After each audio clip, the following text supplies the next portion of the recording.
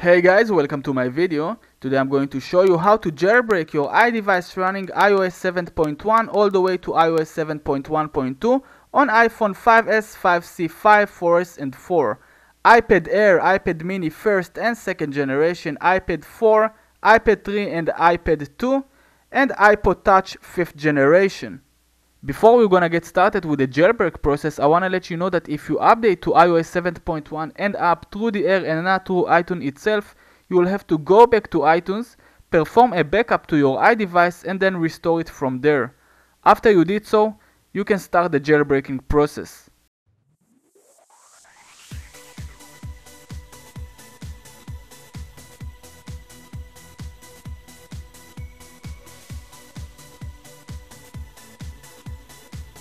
On your computer, launch your browser and go to en.pangu.io.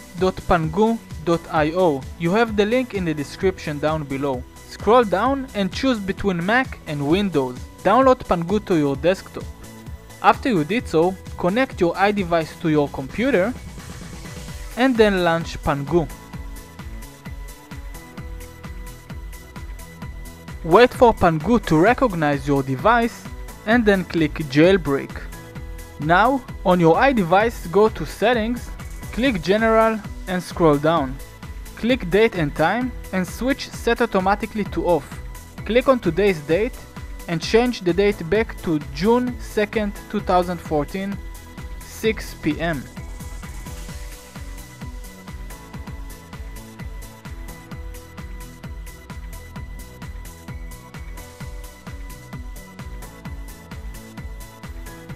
Pangu will recognize the new date that you just set and the jailbreak process will start.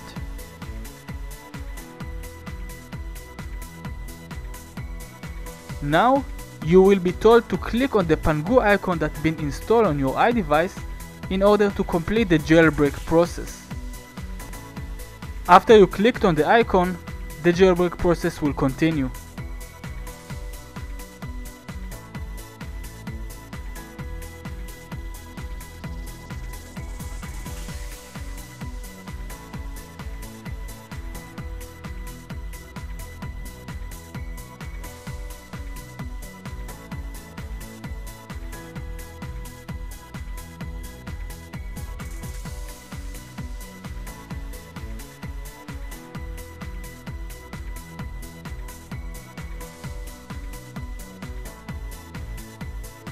Your device will be rebooted and then you will be asked to unlock your device whenever the reboot process is finished.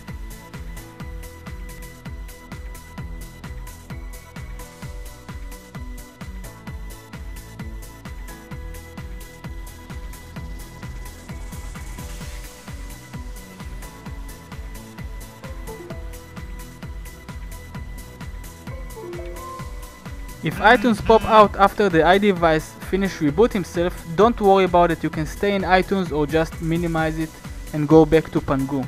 Either way, that's gonna be just fine. Now you can unlock your device and it will reboot one more time. This step will finally jailbreak your device and you will get a message on the Pangu software saying done. Your iDevice is fully jailbroken and ready to use.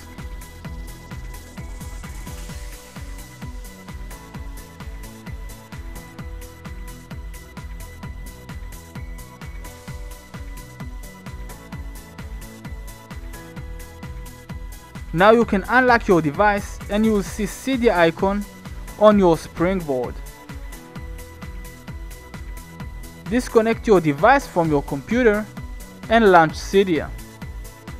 Cydia will initiate first setup that will take approximately about 2 minutes. After the first setup was completed, you can relaunch Cydia and then you can use it as normal. There you go. Alright guys, please like the video and share it with your friends. If you have any questions, please let me know by leaving a comment in the comment box down below. Please click on the subscribe button to the right in order to subscribe to my channel because there is more great content on the way. Check my other tutorials over here down below and follow me on the social networks. I will see you all in my next video. Bye.